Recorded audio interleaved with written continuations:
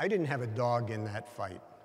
So the advice that I gave to the chief executive officer was objective, it was unbiased. I wasn't trying to tell him what he wanted to hear, and very often didn't.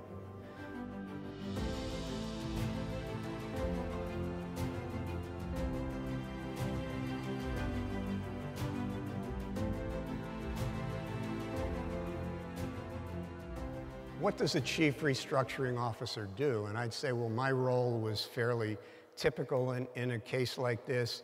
I reported to the chief executive officer.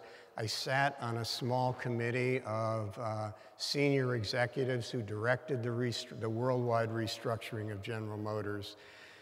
And my job was to work with the management, the investment bankers, ultimately to help negotiate with the United States government on financing and on the plan of reorganization.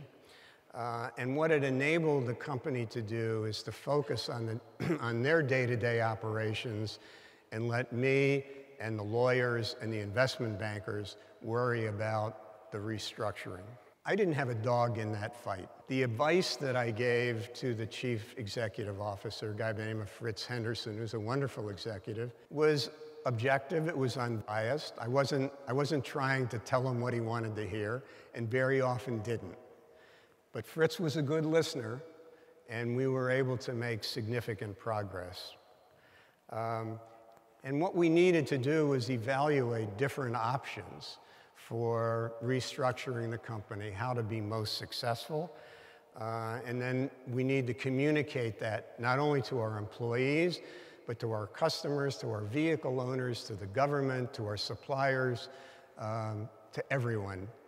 General Motors was probably the highest profile restructuring ever to occur in the United States.